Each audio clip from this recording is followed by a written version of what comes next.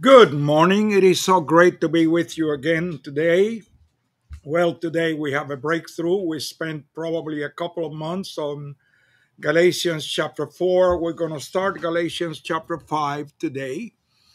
And if you recall last week when we wrapped up Galatians chapter 4, the end of Galatians chapter 4, we're talking about two covenants, a covenant of bondage and a covenant of freedom. And Galatians chapter 4 says at the end that the children of the bondwoman will not inherit it with the children of the free. And the bondwoman refers to the children of Hagar. That was the child of the flesh.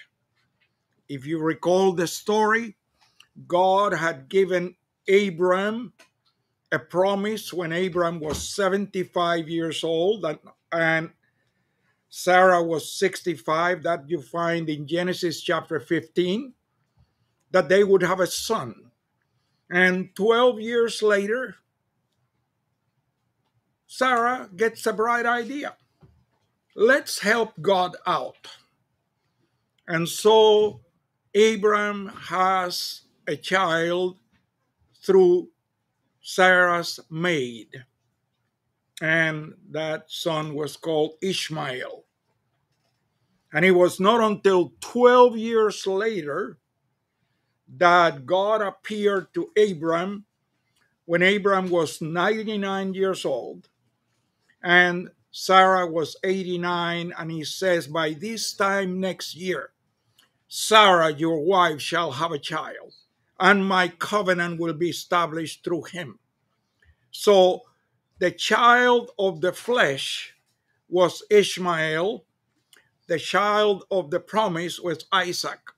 So Galatians chapter 4 finishes by saying the child of the bondwoman, the child of the flesh, will not inherit along with the child of the promise.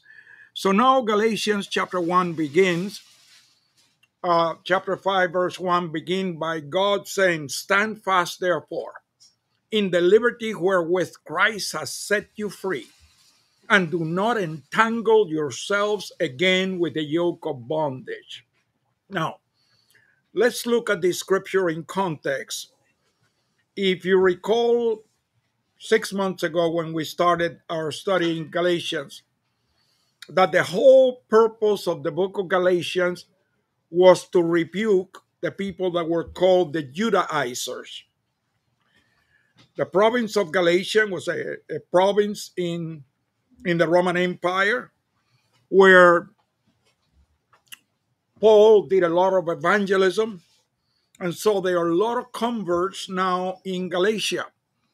And so the Jews that had received Christ in Jerusalem come over to Galatia to tell these new Christians, you have to be circumcised and you got to keep the law. And this is the context of the book of Galatians. If you recall in Galatians chapter 1, Paul says very clearly, if anyone preaches any other gospel than the gospel of grace that I have preached unto you, let him or her be accursed. And the gospel of grace is salvation is purely by grace without any of the works of the law. If you add works to your faith, it is another gospel. And Paul says, let him be accursed. And as I have said so many times before, the biggest enemy of Christianity is religion. It's not the devil, it is religion. Religion is man trying to reach God. This is what the law was all about. This is what the 10 Commandments and the other 603 laws that the Jews put forth.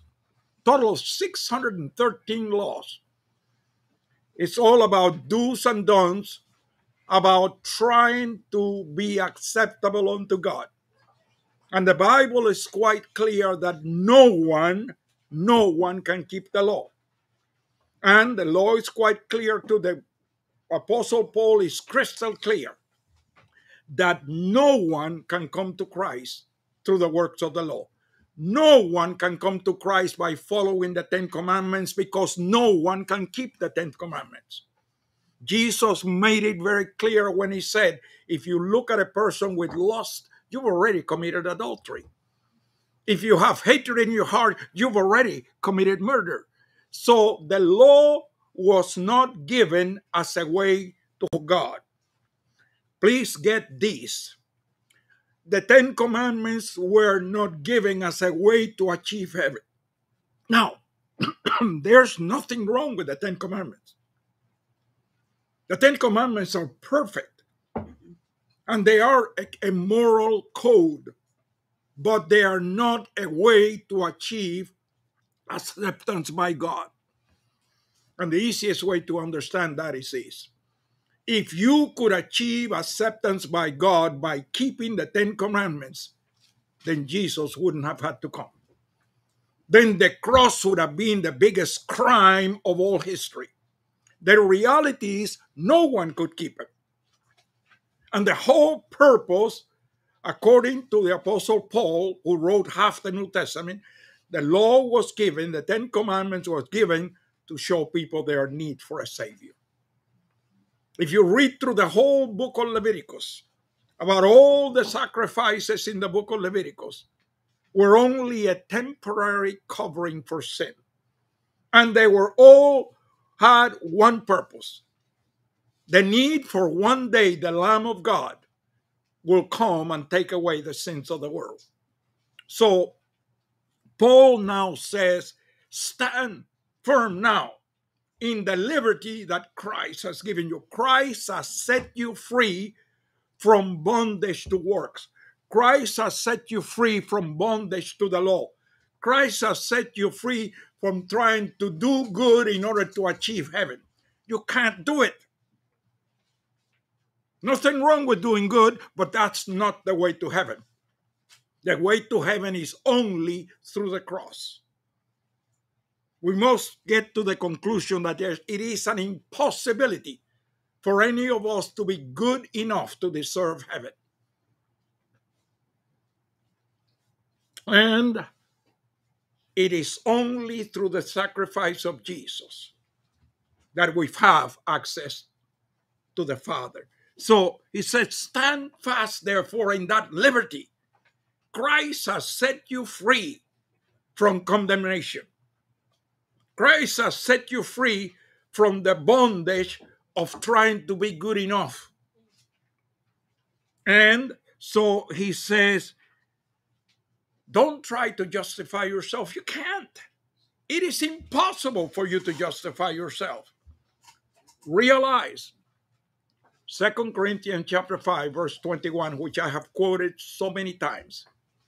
For he, God, made him, Jesus, who knew no sin, to become sin for us, that we may be made the righteousness of God in him, in Christ. So at the cross, there was an exchange. Jesus, he became who we were, that we may become who he is.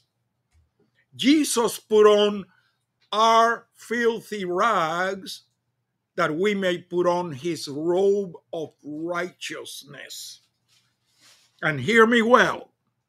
If Jesus Christ is your Lord and your Savior, God sees you as righteous as Jesus. And perhaps your self-righteousness is now rising up. Oh, no. There's no way I could be as righteous as Jesus. It's not your righteousness anyway. It's his righteousness that he has put on you. And let me tell you why it is imperative that you understand this. It is impossible for the holy to have communion with the mundane. It is impossible for the perfect to have communion with the imperfect. The only way we could have communion with God is if God sees us as perfect as he is. Otherwise, we could never have communion. with him. Now, as humans, that is an impossibility. But God, through the new birth, has given us a new creation in the image of likeness of God, as righteous as God, and we are a new creation in the spirit. We are a new spiritual being. The Apostle Peter says that we have been translated from one kingdom to another kingdom here on earth. And so, because Christ is in us, remember when you came to Christ, your sin nature died. Put away that false doctrine that you have two natures, a godly nature and a sin nature, and they're always warring. That's not biblical. We spend a month on Romans chapter 6, maybe more. And the reality is your old sin nature died the moment you came to Christ. And God put a new nature on you as righteous as Jesus. And so, in the spirit, your new spiritual being is as righteous as Jesus. And as we've said many times before, this is why Romans 8:1 says, there is therefore now no condemnation to those who are in Christ Jesus. Now, we've also talked at great extent where if we are as righteous as Jesus, if we are as perfect as Jesus, why do we still sin? And I don't have time to go back to it, but we looked at 1 Thessalonians chapter 5, verses 22 and 23. That says that we are a three-part being, spirit, soul, and body. The spirit was all that was recreated. In the spirit, you and I are as perfect as Jesus. But we have a soul, which is composed of mind, will, and emotions. And that soul is not redeemed. That mind is filled with all kinds of bad programming, which are all our life experiences. And our emotions are extremely fickle, and our emotions will take us in all kinds of wrong paths. And the will is controlled by the mind. So the only way that we can, in the flesh, walk in accordance with the Word of God is we need to renew our minds. We need to change the bad programming with good programming. And this is why Romans 12:2 says that we are to renew our minds by the daily washing of the water by the Word of God. We renew our minds with the Word of God so that our programming can be changed from those bad experiences to the Word of God. And the more of the Word of God you put into your mind, the more that you will be able to walk in the Spirit. Paul says, and we'll get to it in a little bit, walk in the Spirit and you will not satisfy the desires of the flesh. So the flesh, and remember, the flesh is not your old sin nature. This is where many people misunderstand Romans chapter 7. The flesh is not your sin nature. Your sin nature is dead. The flesh is the soul, your mind, will, and emotions. And this is why, if you really study Romans chapter 7, Paul says, it is no longer I that sin. Why? Because I'm a new creation in the image of God. It's not only I that sin. I, my new creation, cannot sin, but sin that dwell in my members. And what Paul calls the members is the soul, mind, will, and emotions. So anyway, he says, be free from the bondage of the law. This is what Paul is saying in Galatians chapter 5, verse 1. Be free because keeping commandments, keeping the law, trying to do good to earn favor with God keeps you in total bondage. And so you need to realize Jesus at the cross said, it is finished. He did it all. Salvation, healing, and deliverance was all provided for you at the cross.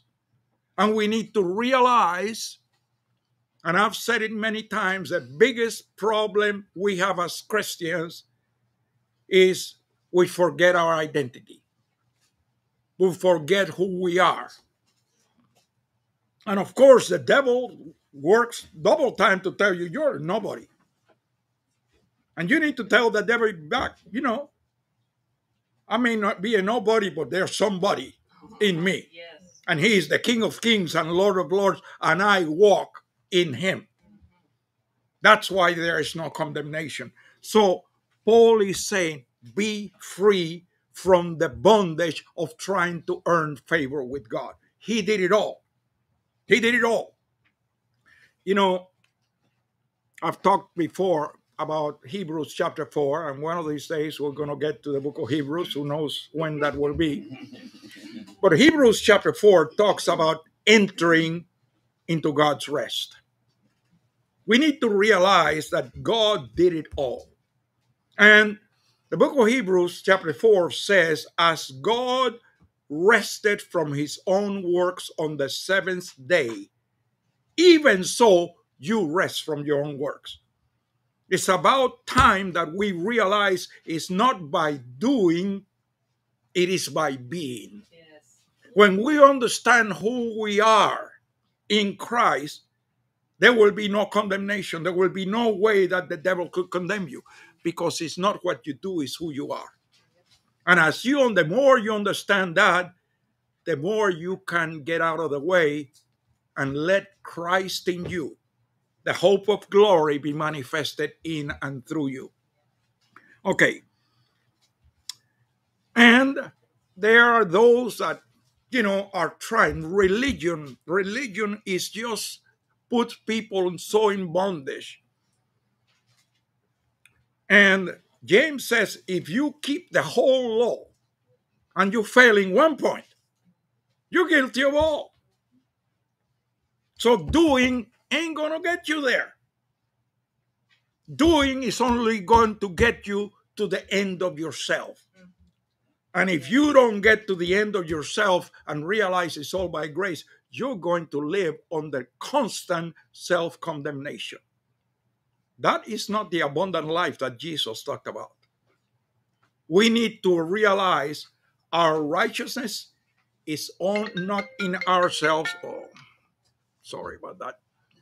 Turn it off. It's not in ourselves, but it is in him. And so we receive our righteousness from him. And so when you do that, obviously condemnation cannot get a hold of you, because you're not resting on what you do, but on what he has done. And, let's look at this verse in its full context. I'm going to quote it again. Stand fast, therefore, in the liberty wherewith Christ has set you free, and do not entangle yourselves again in the yoke of bondage. So first of all, it was about the Judaizers. Secondly, it's about our being free from sin and walking in the fullness of God. But we also can apply it to the political situation. We can also apply it to the civic society. We have to realize that if we do not understand that God is in control, we can allow ourselves to be in bondage to the unrighteousness that we see around us. And so we need to understand that also gives us a responsibility. If we are children of the King, that means we need to represent the King in every area of our lives. And that includes the civic society. That means that we need to be involved in the civic process. We are so blessed in America. We live in the greatest country on the face of the earth. Do you realize that the majority of the people of the earth live under either a dictatorship or a monarchy? Even today, the great majority of the people of the world are living like bond servants, like slave to a tyrant. But America is built upon the foundation of Jesus Christ. I tell you, the framers of this country were strong, committed Christian people who were on their knees while our Declaration was written and while our Constitution was written. I believe without a shadow of a doubt that the Constitution of the United States of America is a divinely inspired document. You know why? Because those framers were on their knees seeking revelation from God. And revelation is what they got. The average lifespan of a constitution around the world is only 17 years. And yet, in September of this year, we will celebrate 235 years of our Constitution. It's lasted over 20 times more than any other constitution in the world. Why? Because it was forged on the knees of the framers. And so, if you look at the very first three words on the Constitution, what does it say? We the people. That means that we the people are the rulers of this nation. You see, we've been deceived into thinking that we work for those politicians when the Constitution says they work for us. And as a matter of fact, we have the power to hire them and to fire them. How do we do that? Through our vote. That means if you don't vote, you become part of the problem. But voting is not enough. You need to make sure that you vote for men and women that are going to uphold the Judeo-Christian principles upon which this nation was built. Proverbs 29:2 says, when the righteous are in authority, the people rejoice. When the wicked beareth rule, people mourn. But if the righteous are not running for office, and I'm not talking about self-righteousness, I'm talking about those that have received the righteousness of Jesus Christ. If the righteous are not running for office, if the righteous are not even voting, then what's left? The wicked electing the wicked, and it becomes our fault. As Christians, we have a civic responsibility before God to vote in every election and vote for men and women that are going to uphold the principles of this book, the principles upon which America was built. And do not believe for a minute that America was a secular country. America was built by committed Christian people. America was built as a Christian nation. And so it is that reason why we've been so blessed in this country. Because Jesus Christ has been at the helm of this country for a long time. Now, it is sad to see the deterioration of our moral values that we have seen over the last 2-3 decades. And it has gone at an accelerated pace in the last few years. It is why? It is because the church has failed to be salt and light. And way too much of the church has become just tickling men's and women's ears, while the country is going to hell in a handbasket. That is not biblical, and you must realize, to whom much is given, much is required. We have been given the greatest country on the face of the earth, and we have a stewardship responsibility over this country.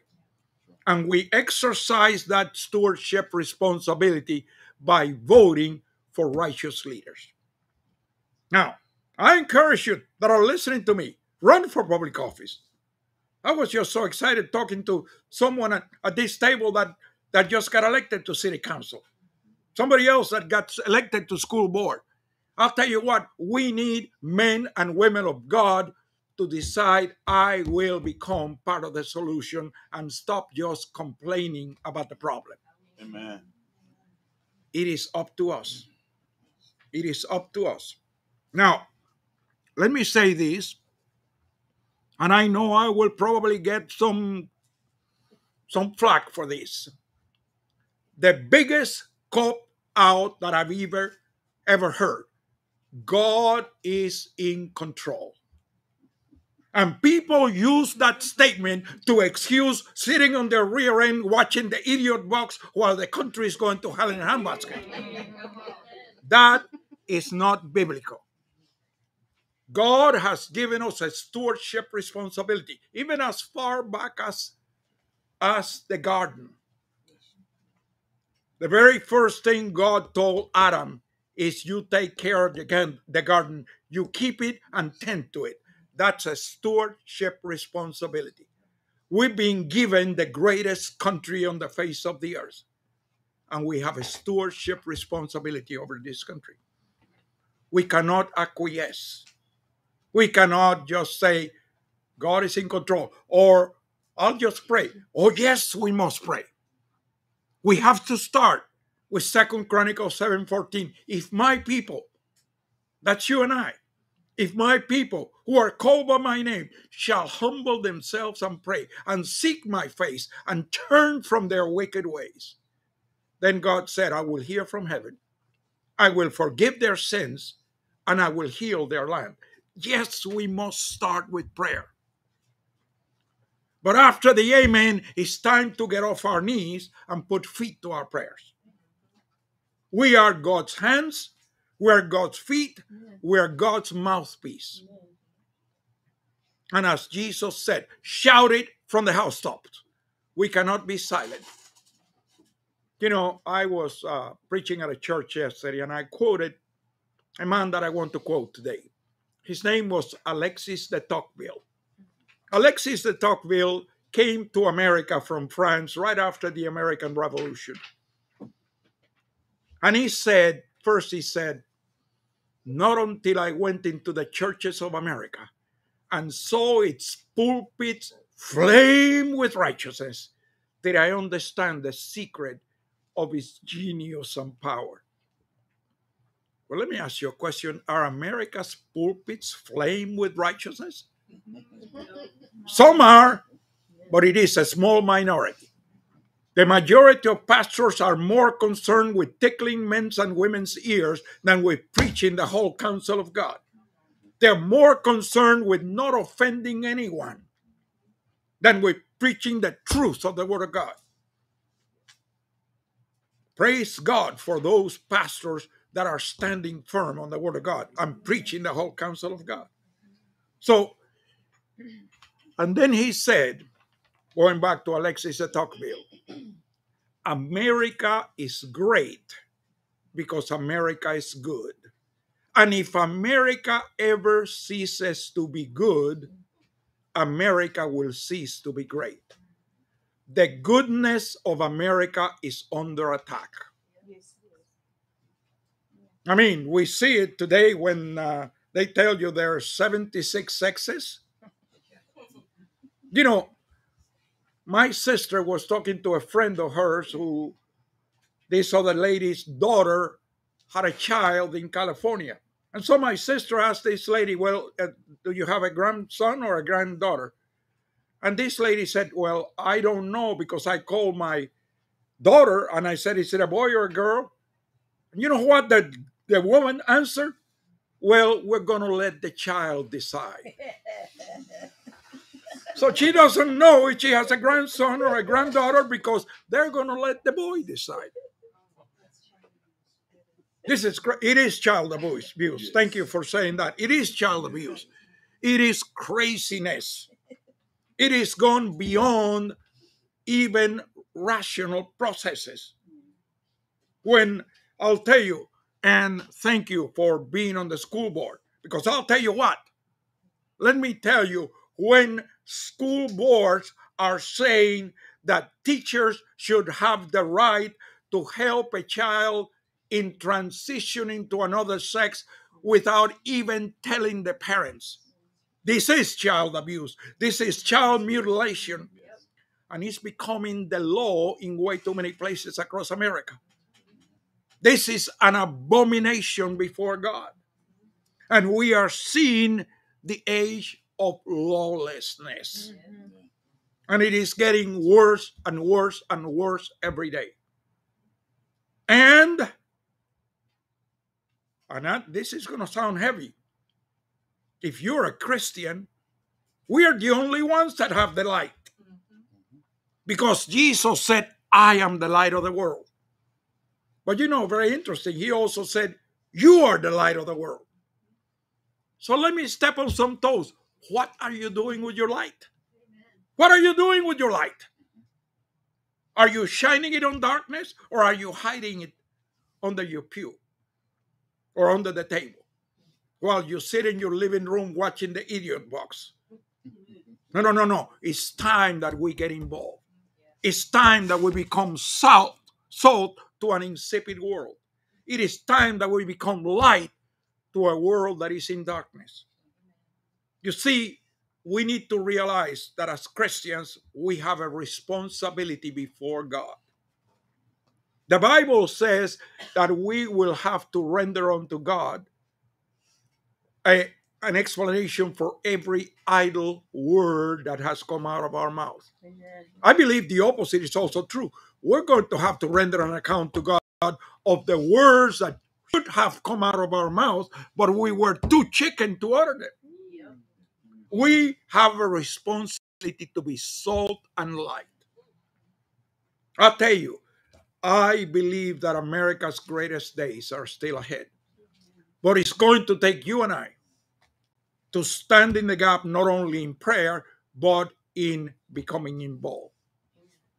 There are even people around this table, and certainly people watching me, that could be running for public office.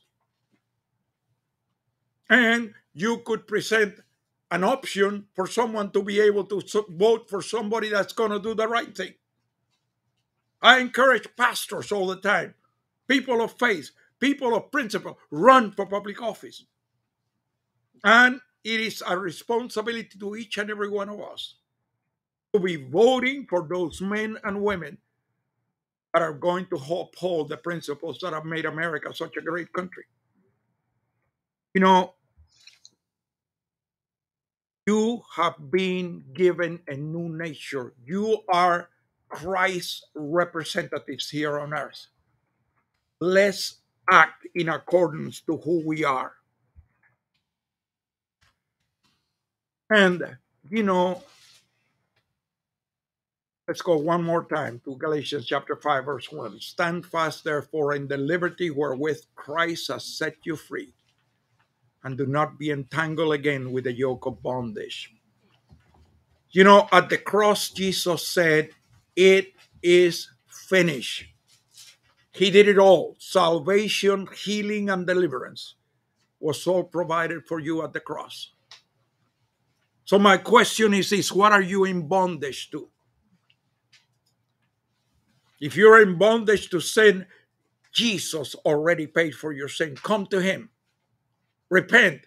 And like this friend said to me yesterday, repent just means change your mind, turn the other way, and receive the salvation that comes through Jesus Christ. Well, you know something? Jesus did much more than forgive your sins. Jesus took upon his own body all of your infirmities, all of your sicknesses, all of your diseases. Jesus literally carried upon his own body every frustration, every heartache, every condemnation, every distress, every sickness, every disease, every impairment. And the word of God says, and by his stripes you were healed. Jesus already did it. He already did it. So if you are under condemnation, receive the deliverance there is in Christ. Christ does not condemn you. Christ accepts you with open arms. Why should you condemn yourself? If you feel that there is no way out, Jesus says, I am the way. I am the truth. I am the life. Just follow him. If you have sickness in your body, Jesus already paid for it. You know, in Matthew chapter 8, verses 16 and 17, it says, and when it was dark, they brought to Jesus many that were demon possessed, and with his word, Jesus cast out the demons, and he healed all, how many? All that were sick, that it may be fulfilled what was spoken by the prophet Isaiah, saying himself took our sicknesses and bore our diseases. Jesus already paid for your sickness. Just receive it and say, thank you, Father. Thank you, Lord God, that I am healed. Thank you that you paid for my healing. And all you need to pray for is for the manifestation in the physical of what is already a reality in the spiritual. It's already done. The healing is already done. All you're praying is not for God to heal you. God has already healed you. All you need to pray is for the manifestation of what is already a spiritual reality to be manifested in your physical body. Now, do not get yourself into condemnation. I'm not saying that doctors are evil. Doctors are instruments of God. And God can use a doctor to help you in your healing, but the healing comes from God. The doctors are instruments that in many times are used by God, but all healing comes from God, and he gets all the glory. And God wants you to give him all the glory. Receive his fullness. Walk in his fullness. He wants you to be totally one with him. He wants his fullness to be manifested in and through you. And so, do not be under condemnation. He has already done it. And all you're praying is, God, manifest in my body what is already a reality in the spiritual. And you know, sometimes the process is instantaneous, sometimes it is a process. You know, I was reading to someone a passage in Mark chapter 11 where Jesus cursed a fig tree. And when he did that, nothing, there was no difference in the fig tree. But the next day, the tree was dead, and Jesus said that it had died from the roots. You can't see the roots. So believe that the healing has already started. Maybe you can't see it. Believe it's already done. And in time, that what started in the roots will be manifested in the physical. So just believe. God wants you to believe. You see, the world, and I've said this before too, the world tells you you have to see it to believe it. God says you have to believe it to see it. Believe that it is done. And just wait for that manifestation. And if you don't receive it right now, just believe. It started in the roots. It's already done. I'm just waiting for the manifestation, for it to come in the physical. And you can just say hallelujah in the midst of the sickness, knowing that it's already done and it's coming up from the roots. To God be all the glory. To God be all the glory. Hallelujah, hallelujah, hallelujah.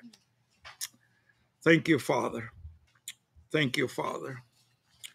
Well, let's go to Galatians chapter 5, verse 2. Let's look at verses 2 and 3. Indeed, I, Paul, say to you that if you become circumcised, Christ will profit you nothing. I testify again to every man to become circumcised that he's a debtor or he's obligated to keep the whole law. Again, this goes back to Galatians chapter 5, verse 1. And remember that the Judaizers were telling these Christians in Galatia, you must be circumcised, and you must keep the law. Now, these Galatians are Gentiles, they are not Jews. So, circumcision was a Jewish ritual when Abraham entered into covenant with God. It was something that it was a covenant with the Jewish people. Now, these Judaizers, these Jews in Jerusalem who had become Christians, are now come to Galatia and are telling the Galatians Christians, you must be circumcised and you must also keep all the law. And that's talking about the 10 commandments plus the other 603 commandments. In other words, be in bondage to doing. And remember that Paul condemned that. He said, if you add anything to the gospel of grace, it is another law, it's another gospel. It's not by doing, it's by being. So Paul is talking against the Judaizers. And so you got to realize that churches will try to put you on the condemnation. I mean, I have come to many churches where pastor says, oh, I could never preach pure grace because that's a license to sin. That's idiocy. When you realize that everything God has done is purely by grace, you will fall so much in love with Jesus, and his presence will be so manifested in and through you that you will naturally will want to do what is right, not out of obligation, but out of a manifestation of your new creation, out of a manifestation of who you are. But you see, again, a lot of it is all about control. If a church can keep you in bondage to doing, they feel that they are controlling you. It's not about doing, it is about being and allowing him to work in and through you. In a few weeks, we will get to the fruit of the Spirit. And we will spend a month or 2 months on the fruit of the Spirit. And then we will see how God manifests himself in and through you. And I'm excited because it is such a glorious study. And we're going to delve into it very, very deeply. And I know that people are going to be changed. I was changed. And I think you will too. And then in verse 4, it says, you have become estranged from Christ. You who attempt to be justified by law, you have fallen from grace. And again, he's saying, if you try to earn justification by your own works, you've given up on the gospel of grace. And I need to explain this phrase that is used here. You have fallen from grace. Because this statement has been so misused and has been used even by preachers to put people on the condemnation. And there are those churches that preach that you can lose your salvation, and that's what they teach by falling from grace. But the reality is Jesus died once and for all. His sacrifice was complete. And as a matter of fact, the way the Apostle Peter puts it, there's no other conclusion. You've been translated from one kingdom to another kingdom. Amen. The devil has no longer any power over you. Amen. You remember when we studied Romans chapter 6? There were 2 verses that I focused primarily on Romans chapter 6. One is verse 11, Romans 6:11, that says, reckon yourself to be dead unto sin, but alive unto God, or to Jesus Christ your Lord. That word reckon in the Greek is a word logizomai. And logizomai means counted as a fact that you are dead. Counted as a fact that who you were died the moment you surrender your life to Christ.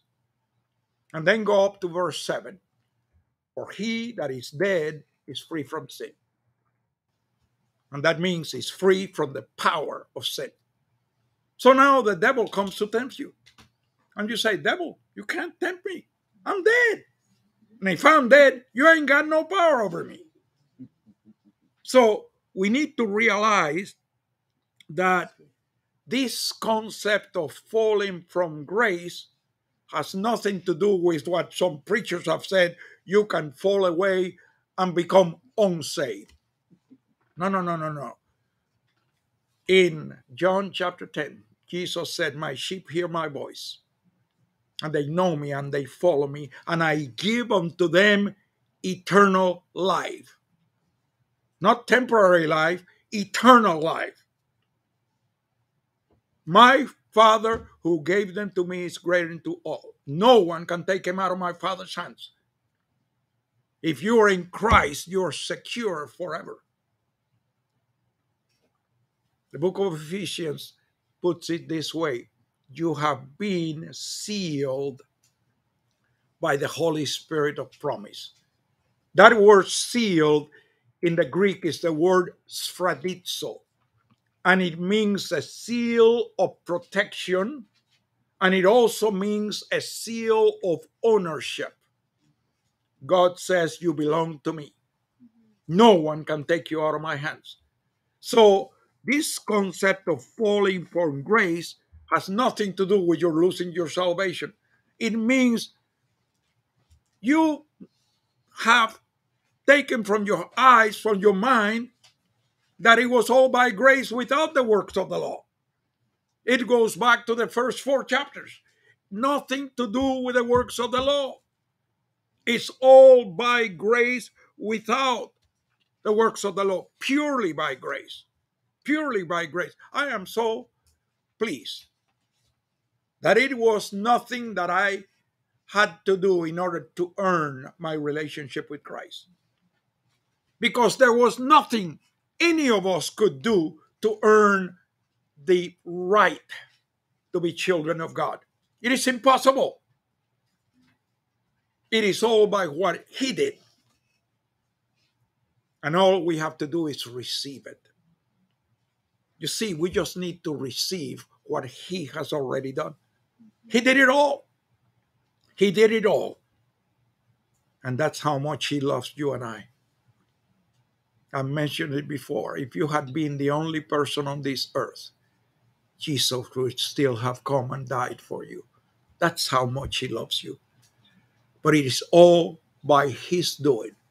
And if it's all by His doing, if you had nothing to do, but just receive what He has already done, there's no way you could lose what He has given you. He has put His Spirit. God Himself has come to live within you. And what did Jesus say? I will never leave you. I will never forsake you. How long is never? Never. I will never forsake you. So get away from this thing that you can do something to lose your salvation. If you are in Christ, you're already walking in eternal life. Did you know that? That we are not waiting in eternal life. If you're a Christian, you're already walking in eternal life. You're already living in eternal life. And the more that you understand the Word of God, and the more that you immerse in the Word of God, the more you can reach heaven and bring heaven to earth and see the manifestation of the promises of God become reality in your life. This is really what prayer is all about. Amen. You know, I told you, I don't really pray. I don't really petition. I declare. I declare what the Word of God says, because this is the truth of the Word of God. And all I'm doing is calling the things that are already in heaven, I'm calling them to be manifested on earth. That's what real prayer is. Amen. So you need to pray the Word of God. Learn to pray the Word of God back to God. And, you know, it is written And if it is written, it is so. This is why you need to eat this word. This is why you need to memorize this word. You need to get it into your heart. Because once you do that, God will bring it to your remembrance. Amen. And you will be able to call that word and declare it. That's how you get rid of the devil. How did Jesus confront the devil when he was in the wilderness? What did he say 3 times? It is written. It is written. But if you don't know what is written, you're in trouble. You want to be able to call heaven upon this earth. You want to be able to declare the scriptures. You need to know the scriptures. This is why you need to be in this word daily. This is your daily bread. As you have bacon and eggs in the morning, have some bread. Have some spiritual bread. And I'll tell you what, there's no better way to start your day than eating the bread of the Word of God. Amen. And when you do that, you will see Him come alive in you. Yes. See, He wants to be manifested in and through you on a daily basis. Christ in you, the hope of glory. He wants you to walk in such a way that His presence so exudes from your countenance that others will come and grab you and say, what is it that you have? I don't know what it is, but I need it. We ought to walk so circumspectly that others will see Christ in you. Amen. That's right. You know, I've said it before. I can sit in this room and I can look at faces where I see the glory of God. And I know that it is because these people have been with Jesus today. And it manifests in their countenance. And others will see it. And you become a living testimony even without saying a word. Yes. You become a silent witness. And God will open divine opportunities for you to touch people all around you. Yes. You'll be surprised how simple and how glorious it is when you go to a restaurant and a waiter or a waitress comes to bring you a check and you say to that waitress, can I pray for you? And that young girl begins to weep. And it was exactly what that young lady or that young man needed. And God, all you had to do was be willing and available. And allow God to manifest Himself in and through you. See, in 2 Corinthians chapter 5, it says that we are ambassadors for Christ. That means that if you are a Christian, you are God's representative on this earth. Are you a closet Christian? I don't see that anywhere in the Bible. As a matter of fact, hermits are not in the Bible. Right. There was one guy that tried to be a hermit for a little while. His name was Elijah. And God found him in a cave and said, basically, get out of that cave. What are you doing in there?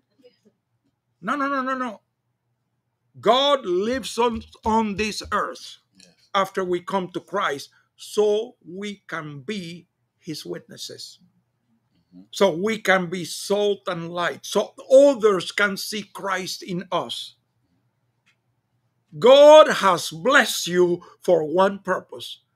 For you to become a channel of blessings. You to become a channel of blessing. And each and every one of us can do that. And you will say, well you know, I just don't know what to do. It's not about knowing, except knowing Him and being surrendered to Him and say, Lord, what do you want to do in my life today? Here my Lord, use me. Here my Lord, send me. And you'll be surprised how even in the grocery store you run across somebody that needs a pat in the back, or needs a handheld, or needs a prayer, or needs a smile, or needs a word of encouragement, God wants to use you and I. I encourage you, be willing and available, and allow Him to be manifested in and through you. And the more you do that, the more you will experience His joy unspeakable. You know, one of my favorite scriptures in the whole Bible is Psalm 16:11. In His presence there is fullness of joy, delights forevermore at His right hand. But we start the day by being in His presence. That's the way to start the day. Start the day in worship.